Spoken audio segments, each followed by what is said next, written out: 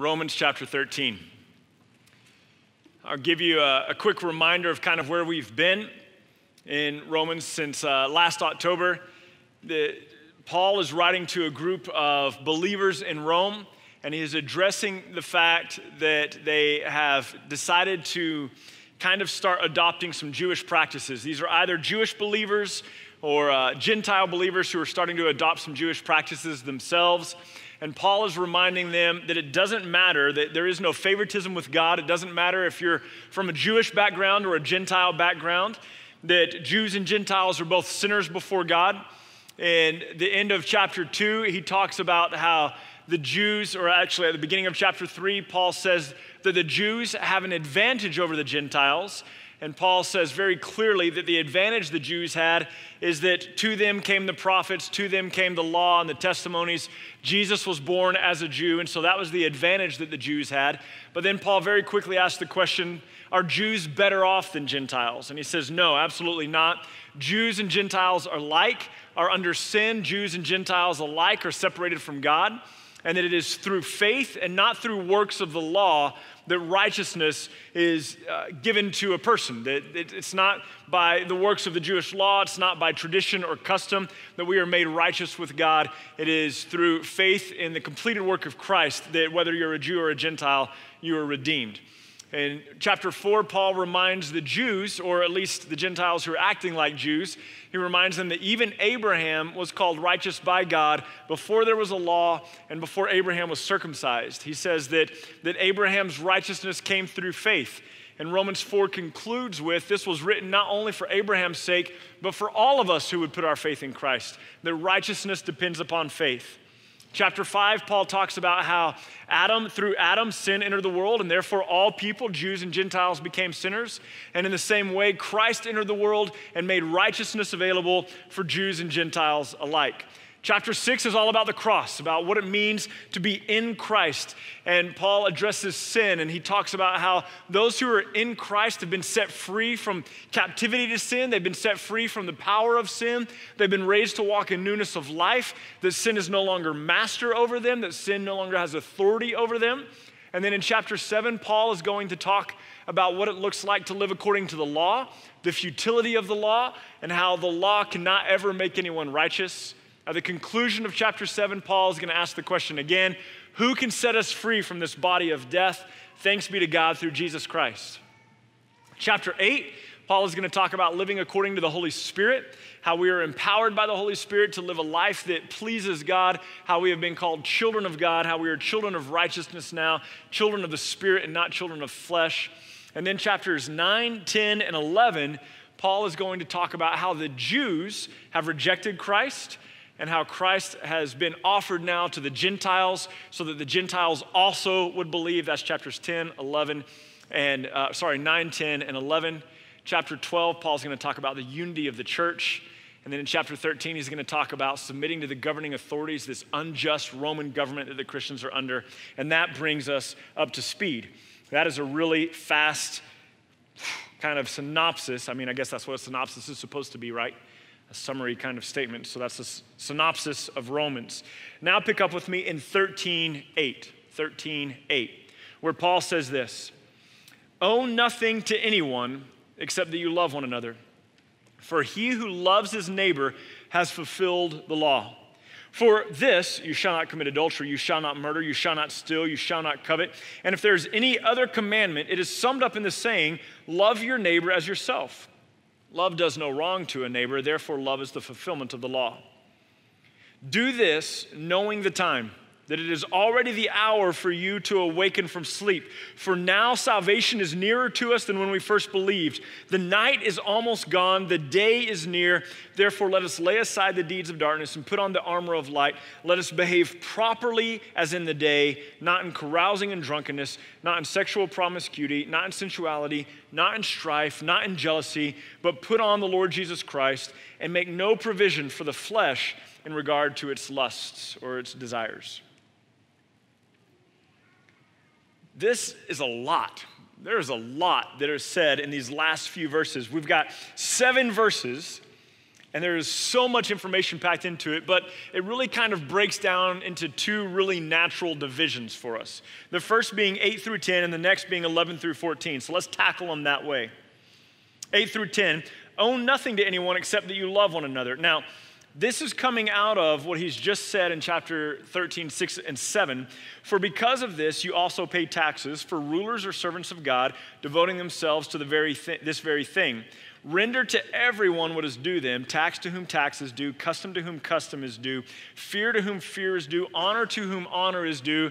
Owe nothing to anyone except that you love one another. For he who loves his neighbor has fulfilled the law.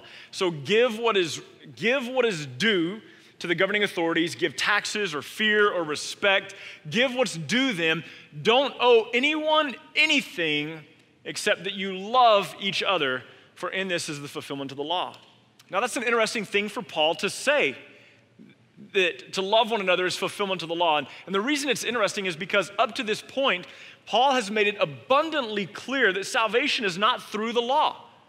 It's through faith. It's through the faith that we exhibit in Jesus Christ and his death and his resurrection. It's through faith that we're deemed righteous. And so why then is he saying to people, by the way, who are trying to live according to the law, why is he saying to them, if you love each other, this is the fulfillment of the law? Well, this isn't the only place that Paul says this. We'll go look at another place in just a minute in Galatians. But I want you to kind of keep this in mind. Here's what's happening, okay? So Paul is addressing a group of people who have put faith in Jesus, but have decided somewhere along the way that the way they maintain their faith is by doing the works of the law. And we're going to see that in this parallel text, almost the exact same language over in Galatians 5. And that's what Paul's addressing in Galatians 5 as well. A group of believers who have put their faith in God and somewhere along the way switched back and said, okay, my faith is in God, but now I'm going to do the works of the law to maintain my faith. And so Paul is addressing that not only to the Roman church, but to the churches in Galatia. And then we'll find that James also addresses the exact same issue. And so what is going on is that Paul is speaking to people who have a real love for the law. They've started to value the law as higher than the things of Christ. And they're putting a lot of emphasis on the law and, hey, we need to observe the Jewish law and we need to observe the Jewish customs. And what Paul is saying to them is almost kind of like sarcastically, like here you are thinking about all these laws that you need to do. He goes, look, if you will love each other, the law is fulfilled. Anything that says do not murder, do not commit adultery, if you love each other, you're not doing those things, right? You're not murdering them. You're not committing adultery. You're not treating each other wickedly. He goes, just love each other. So he's trying to switch the mindset of these people who are putting their confidence in the law. He's trying to switch their mindset to a mindset of love. That it's not that I owe you some measure of the law or some measure of obedience to some Jewish command that's long since passed. Paul is saying what you owe each other is that you love each other. So he's just said, obey the government, submit to the governing authorities, pay taxes to whom taxes is due, respect to whom respect is due, fear to whom fear is due, and then love each other. This is a commandment that's a little bit more internal. Love one another. In fact, in John chapter 13, 34 and 35, Jesus says this, a new commandment I give you, that you love one another. By this, all men will know that you're my disciples, that you have love one for another. I've said this before in other places, and people don't tend to like it, but I feel like we're an okay group here. We'll deal with it, and if we don't like it tonight, we'll deal with it in small groups this week, right? But a lot of people will say stuff like, the way we treat the lost, the way we treat people who don't know Jesus is the sign that we're followers of Christ. Nowhere in the Bible does it say that. But what the Bible does say over and over again is the way we treat each other indicates that we're followers of Christ. You and I are part of the same family. You and I have been redeemed and rescued and ransomed by Christ. And you and I share in common the empty tomb and the faith in Jesus who sits on his throne. And we long for his return. You and I are family. You and I have been adopted into the same faith through Jesus Christ. In fact, 1 John, you're going to count it differently than I do, and so don't take this as a hard and fast rule, but I count about 33 things in the 5 chapters of 1 John where he says, this is how you can know you're a believer. This is how you can know you're a believer. This is what a believer behaves like. And out of the 33, 11 of them are loving the brethren, loving those who proclaim faith in Jesus. This is how the world knows that we're followers of Christ, based on how we treat one another, our care for one another. And that's what Paul's addressing. He's going, you're so concerned about the law, be concerned about loving each other. Care for one another. Let me show you where Paul says it to the churches in Galatia. Flip over, if you would, to Galatians chapter 5. Actually, Galatians 3, just as an introduction to the context of the book. And I really want to say now, actually Galatians 1, but anyway. Genesis, yeah. We're starting Genesis in January. So, yeah, we're starting all over. Galatians 3, beginning in verse 1, you foolish Galatians, who has bewitched you? I just want to say really quickly that preachers can't get away with this anymore. Pastors very seldom can get up and say to their congregation, you guys are fools. They don't keep their jobs very long. Paul just didn't care. He's just writing letters all over the world saying, you guys are idiots, you know? And so here he says this, you foolish Galatians, who has bewitched you before whose eyes Jesus Christ was publicly portrayed as crucified? This is the only thing I want to find out from you. Did you receive the Holy Spirit by works of the law or by hearing with faith? So here's the question he poses to the Galatian churches. Did you receive the power of the Holy Spirit by doing the works of the law, or did you receive the power of the Holy Spirit through faith? The answer is obvious. It's through faith. It's what Paul addresses in Galatia. It's what Paul addresses in Rome. It's through faith. Verse 3, are you really so foolish? Having begun by the Spirit, he's answering the question from verse 2, having begun by the Spirit, are you now being perfected by the flesh?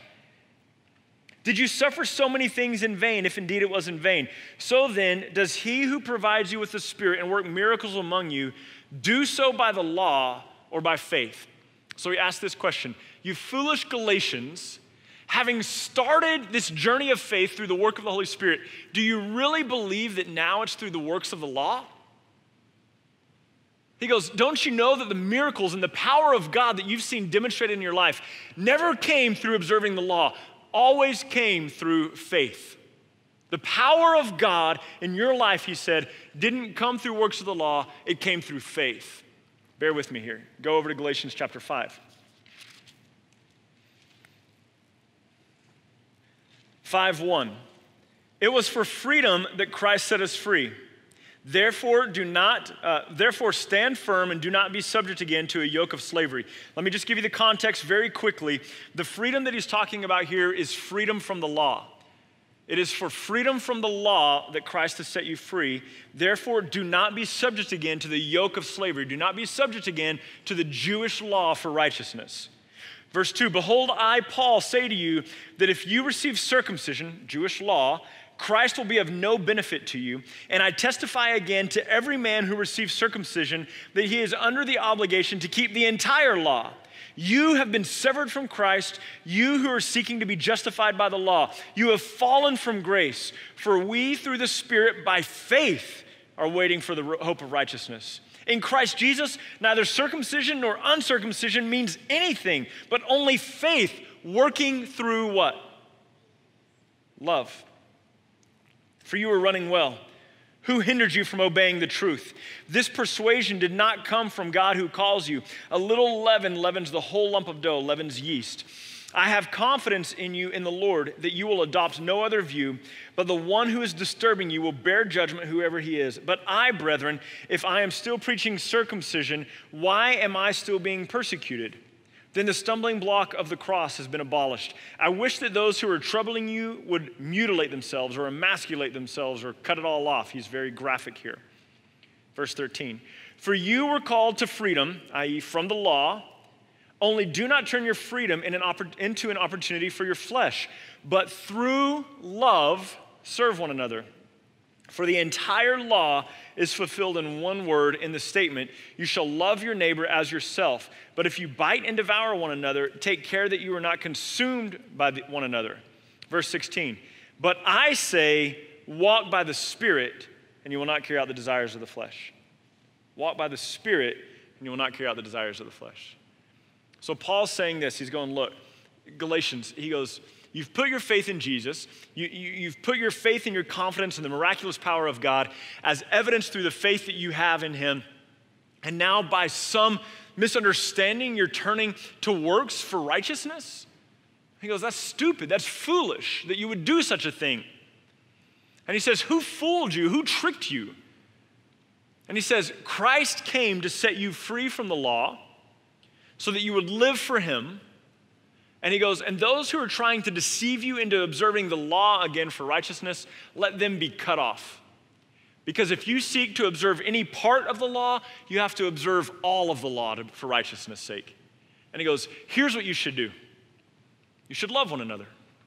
You're so worried about fulfilling the law, love each other, and the whole law is fulfilled. And then he says, but I'm going to say to you this, walk by the Spirit and you won't carry out the desires of the flesh. It's interesting because in 1 Corinthians chapter 12, Paul, talking to the Corinthian church, talks about the spiritual gifts that the different people in the body of Christ have. And he's talking about all these great gifts that they have, but he concludes there's arrogance. There were people in 1 Corinthians, not in 1 Corinthians, that's not the name of their city. There were people in Corinth who were boasting in the gifts that they had. Oh, my gift's better than yours. Oh, man, your gift's better than mine. I'm lower than you are. And there was this kind of hierarchy among the gifts. And 1 Corinthians 12 concludes with Paul saying, let me show you a more excellent way. And then 1 Corinthians 13 is what we typically call the love chapter. Most people read it in their weddings. I think Michelle and I had it read in our wedding. I don't know if we were getting married today that I would have it read in our wedding because it's primarily dealing with how to handle your spiritual gift. And Paul starts off by saying, look, if you can understand all mysteries, if you can speak in the tongues of men and angels, if you submit your body to be burned and you give all that you have to the poor, but you do it without love. In other words, if you have all these great spiritual gifts, but you have no love, he said, it profits you nothing, it's worthless, and you're just a noisy gong or clanging symbol. He says all these great spiritual gifts without love amount to nothing. And so Paul is talking not just to the Roman church, and not just to the Galatian churches, but to the Corinthian church about the importance of the brethren loving each other. Owe no one any debt, Paul says, save that you love them. Go over to James chapter 2, if you would, please.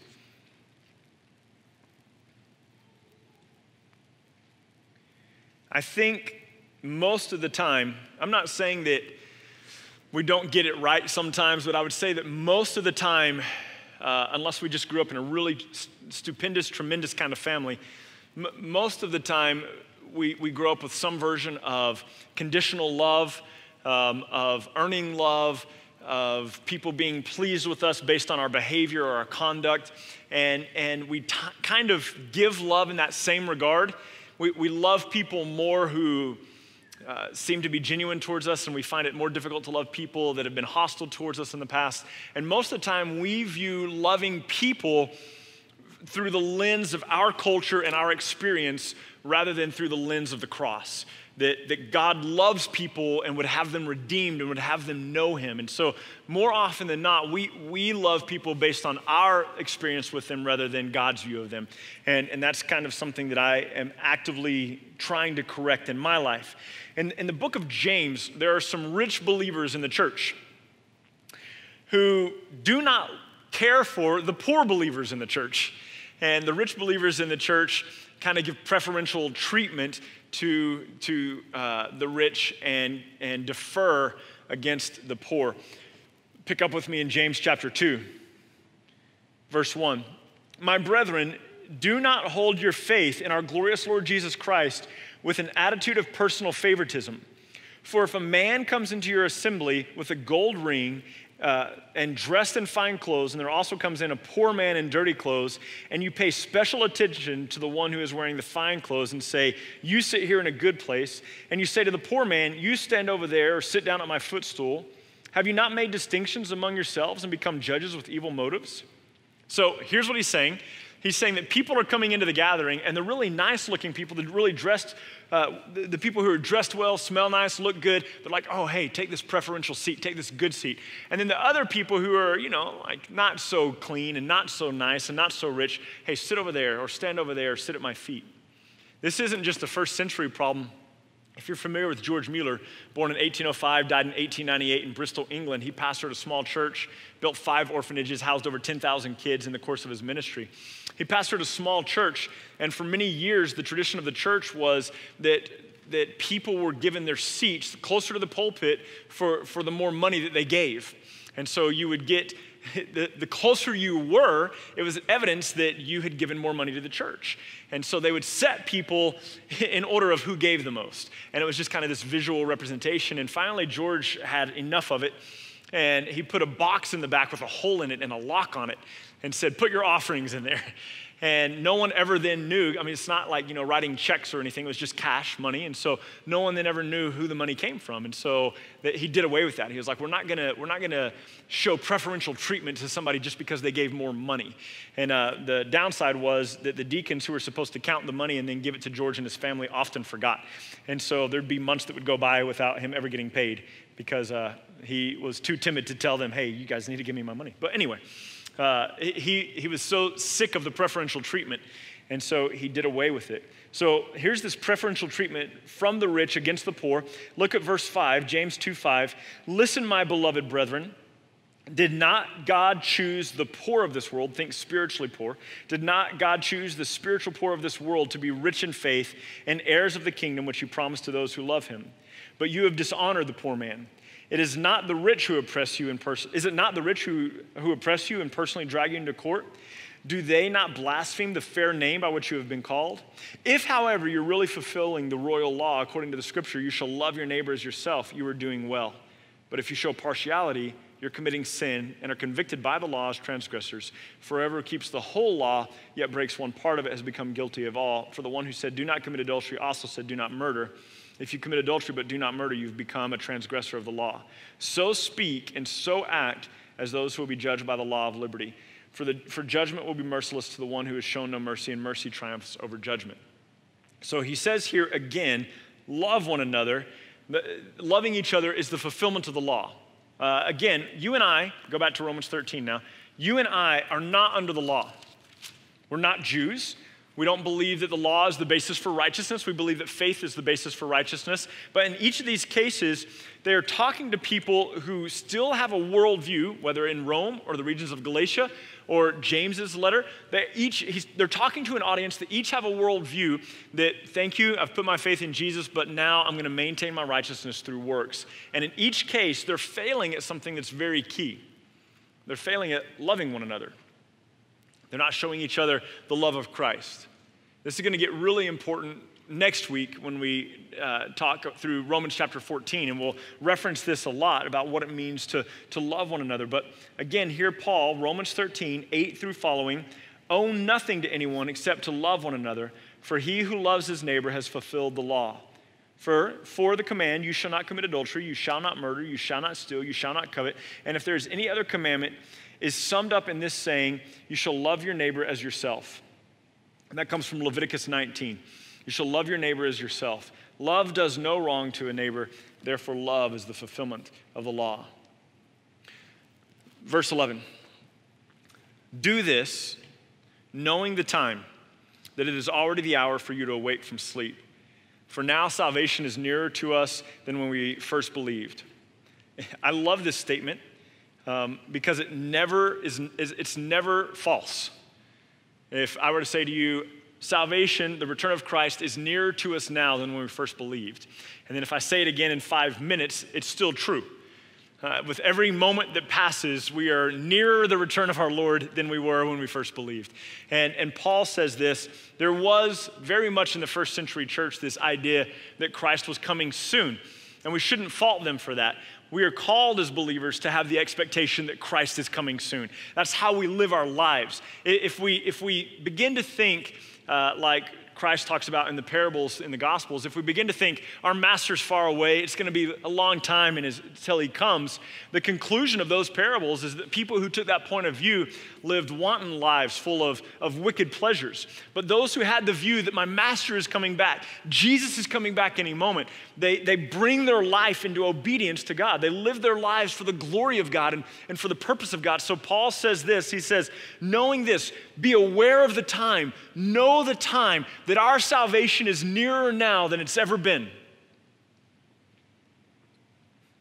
The night is almost gone, the day is near. Therefore, let us lay aside the deeds of darkness and put on the armor of light. Let us behave properly as we live in the light, as we're in the day, not in carousing and drunkenness, not in sexual promiscuity, not in sensuality, not in strife, not in jealousy.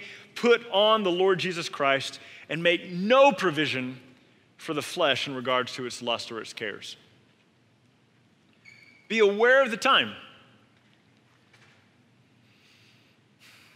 2 Peter chapter 3, 10 through 15 says it this way. It says that the first heavens and earth were destroyed by a flood, speaking of Noah's day. And it said that these present heavens and earth are being reserved for a fiery judgment, which God will consume all the elements of the earth, and he will make a new heavens and a new earth. And he says, because we know that this is the way the earth will come to an end, we should conduct ourselves in fear, holy reverence in our stay upon this earth.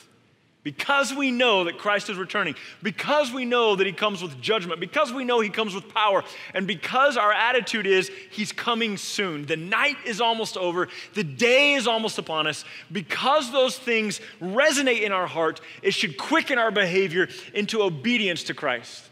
Not obedience to the law, not the sake of Jewish custom, but to Jesus, the exaltation of Christ, that we would clothe ourselves in Christ, that we would put on Christ and give no provision to our flesh, to our human ability.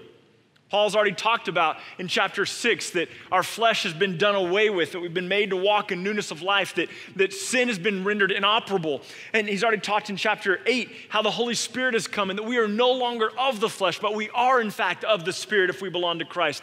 So now he's reminding them, because you know the day is drawing near, put your mind on that, fix your attention on the truth that Christ is soon and coming, and let that bring you into obedience, into submission to Jesus.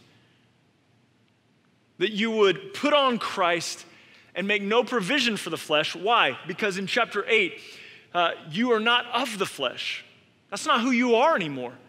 You're in the Spirit. If you have named the name of Jesus as God, as King, as Lord, you are not a person of flesh any longer. You are not made righteous through works of the flesh. You have been redeemed and rescued and ransomed through the Holy Spirit. We are spiritual people now, not fleshly people. Let me show you something else. 1 Thessalonians chapter 5.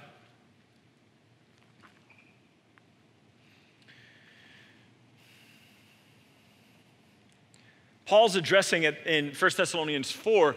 The Thessalonians are worried that maybe the resurrection has already happened, that they've missed it. This is a common theme in the first century. And, the resurrection is a common theme. In the Corinthian church, they believed that there was no resurrection. Paul rebukes them for that. The Thessalonian church is fearful that they've missed the resurrection. And then pick up with me in 1 Thessalonians 5:1. Now as to the times and the seasons, brethren, speaking of the return of Christ, you have no need for anything to be written to you. For you yourselves know full well that the day of the Lord will come like a thief in the night. While people are saying peace and safety, then destruction will come upon them suddenly like labor pains upon a woman with child, and they will not escape. Now listen, we get this wrong a lot because he's just said in verse 2, the day of the Lord will come like a thief in the night. There are a couple of things that we should know. The Bible's already said, Jesus has already said in the Gospels that no man knows the day or the hour. Anytime you hear somebody say, Jesus is coming back on this day, they're wrong, okay? There was a book that came out when I was 13 years old, 88 Reasons Jesus is Coming Back in 88.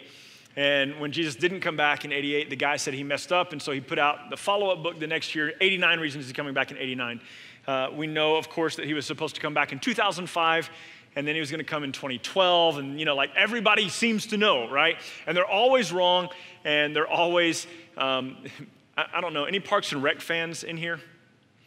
Do you remember the episode where Zorg or whatever the people are, they worship the Lizard King, right?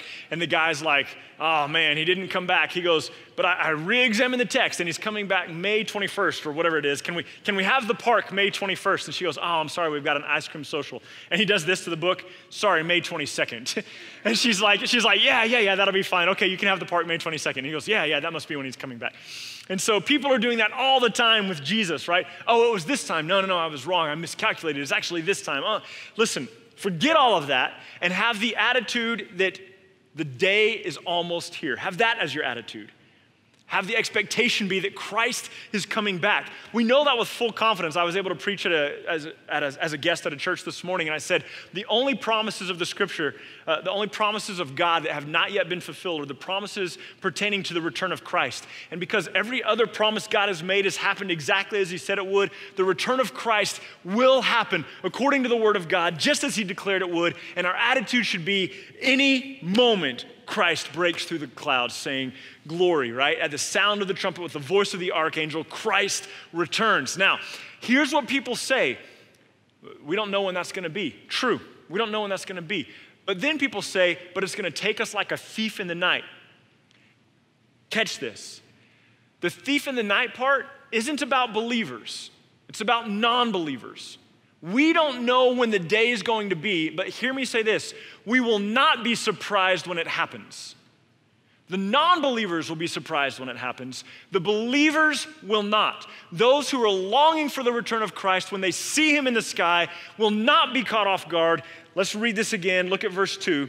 For you yourselves know full well that the day of the Lord will come like a thief in the night, while they are saying, they, the other people, peace and safety, then destruction will come upon them suddenly, like a woman in labor pains with child, and they will not escape. But you, brethren, are not in the darkness, that the day would overtake you like a thief, for you are sons of light and sons of the day. We are not of the night, nor of the darkness. So then let us not sleep as others do, but let us be alert and sober. For those who sleep do their sleeping at night, and those who get drunk at night. But since we are of the day, let us be sober-minded, having put on the breastplate of faith and love, and as a helmet, the hope of salvation. For God has not destined us for wrath, but for obtaining salvation through the Lord Jesus Christ, who died for us, so that whether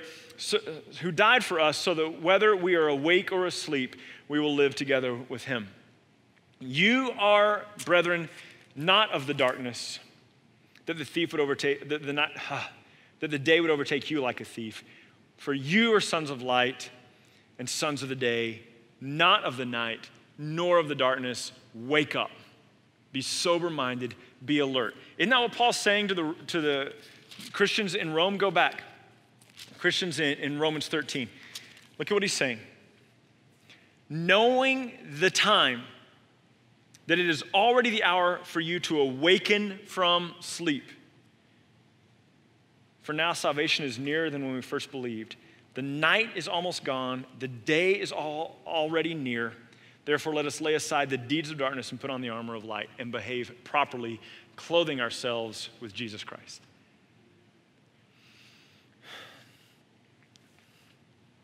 The conduct, I don't know how to say this any better than this.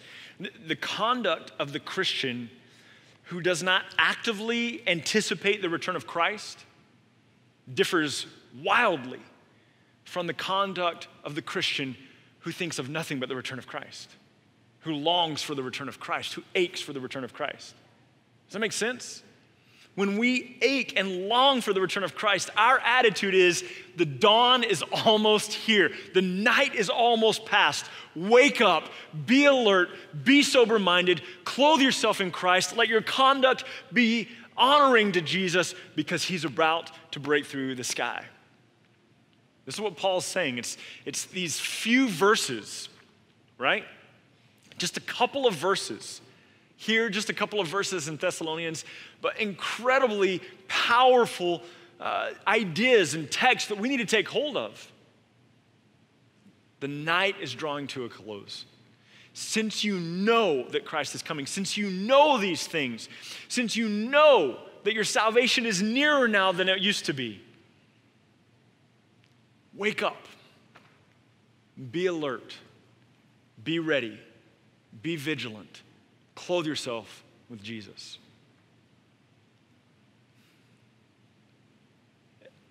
I believe with all my heart that there are a lot of things that Paul says to a specific church. I think there's application we can draw from it. But for example, Paul saying in 1 Corinthians 5 that a man and his father are sleeping with the same woman.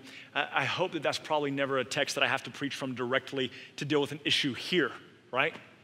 That would be problematic. But there's still application from that text. This is one of those texts, though, here in Romans 13, that I feel Paul could stand right here on this stage and say to us, hey, be alert, knowing the night is almost over, that the day is almost here, that your salvation is nearer than when you first believed. Clothe yourself with Christ. This is who we are. Our hope, our longing is for the return of Jesus. 1 Peter 1, 13 through 16 says, gird up the loins of your mind, be sober in your spirit, set your hope fully on the grace that will be brought to you on the day Christ Jesus is revealed. All of my hope, all of my confidence is set on that. Paul says in 1 Corinthians 15, he says, if there is no resurrection from the dead, if this is all we get, we are of all men most to be pitied. Our longing, our hope, our confidence is set on the day that Jesus breaks through the sky and brings all of this story, this redemptive story, this redemptive narrative to a conclusion. That we're made to be like him. 1 Corinthians 15, 49, speaking of the resurrection of the body, says, just as we have borne the image of earthly Adam, so shall we also bear the image of Jesus. We're going to be transformed into his likeness, but we don't know what that even means yet. 1 John 3, 1 and 2 says, how great a love the Father has lavished upon us that we should be called children of God, and that is what we are. The world does not know us because it did not know him. Dear children, we do not yet know what we will be, but we know that when he appears, we will be made like him, for we will see him as he truly is. That is our hope. That is our confidence. And our salvation right now, in this moment, is nearer than the day we first believed. Wake up. Be alert. Be sober-minded. And put your confidence on Christ, clothing yourself with him, that you might live according to him. Not according to the law, not according to righteousness through the law, but according to Christ. Here's a couple of things I want us to pray about tonight as we close. Tonight we're going to pray, we're going to pray and we're going to ask that God would give us his kind of love for the brethren. Not love that's based on our circumstances or our conditions or how we feel today, but the kind of love that God has for our brethren, that God would give us that kind of love for one another. We're going to pray that God would set our minds rightly on his return.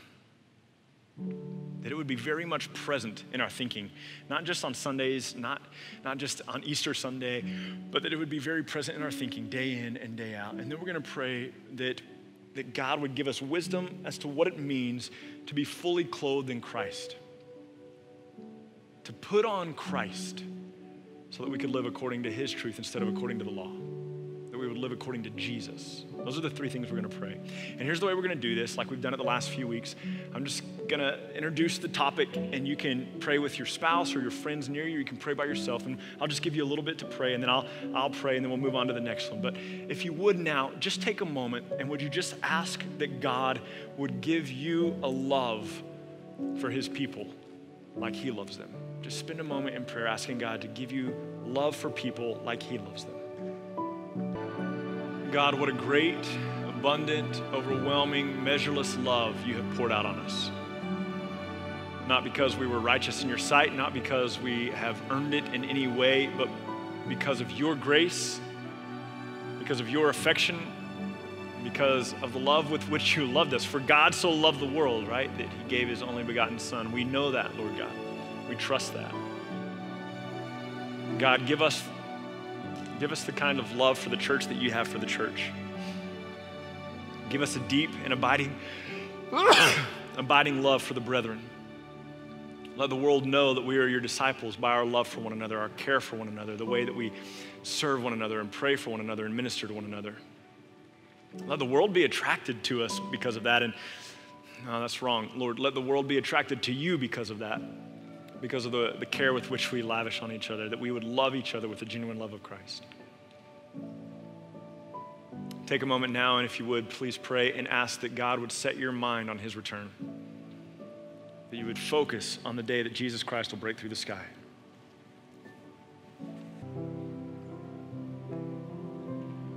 Lord God, what a great confidence we have in the return of Jesus. That the work you started in redemption through Christ, through the cross, through the empty tomb, through the ascension is not yet finished. But there will be a day that Christ breaks through the sky with the sound of the trumpet, the voice of the archangel, with the host of heaven at his heels. And this world will be made new. And sun and moon and stars will be done away with, and the glory of God will illumine all of it, Lord. And we will stand before you and we will cry out, worthy, worthy is the Lamb. And God, we will stand before your throne. We'll be made new ourselves. God, that is our full hope, our full confidence, our full joy. Let it be forever in our minds. Let it be at the forefront of our minds. Let us think constantly on who you are, your return, your love for us. The fact that this world is not our home, that this isn't the end for us. That one day we will close our eyes in death and we will open them in your presence, or you will come back. And either way, we'll see you face to face. Let that give us great joy, great comfort, great peace. May our lives be lived by that measure, that standard.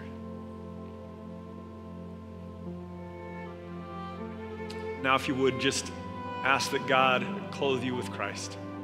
Not with the works of the law, not Jewish tradition, not human tradition, not custom, but that we would be clothed with Jesus, that we would conduct ourselves in a manner worthy of God, that we would walk in a manner worthy of God, clothed in Jesus day in and day out.